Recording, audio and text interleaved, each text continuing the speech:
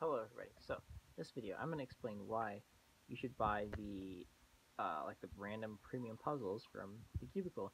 So I don't know if some of you know, I'm not necessarily the biggest fan of the Cubicle, just kind of more personal reasons than anything, but I don't necessarily have anything like too much against them. But so long story short, I went to their clearance just for fun, kind of curious, and I saw that the $40 premium puzzle was free.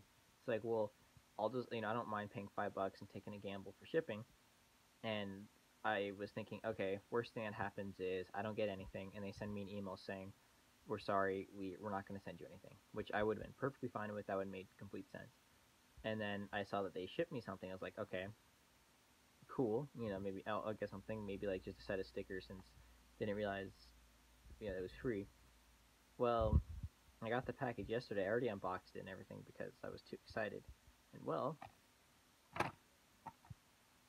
they sent me Cubicle Spark M. So yeah, $40 premium puzzle, like the random one. I've already unboxed this. I've already done some stuff. Came with the clear stand. So yeah, I still do have my Haze, and I still actually prefer my Haze 7. I get better times with it currently, but I still got to break this one in and break all the lube in because these puzzles take quite a while to break all the lube in. I also need to tighten it, as I kind of pop this cube, whereas I don't really pop this that much. But yeah, so I would definitely take a risk with those cubes, like maybe a $10 to $20 one. $40 is a bit much, but I guess you have a greater chance of getting something really good if you're willing to pay that much for something you don't know what you're gonna get.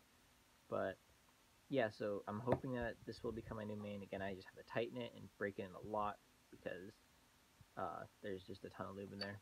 So yeah, um, I will leave a link to this exact puzzle, so it'll be a Cubicle link down in the description below. And I'm also still recording on my phone. I apologize for the crappy audio, but again, my internet on my computer is absolute trash still. Still got to contact them. Yeah, thanks for watching, and see you in my next video. Bye.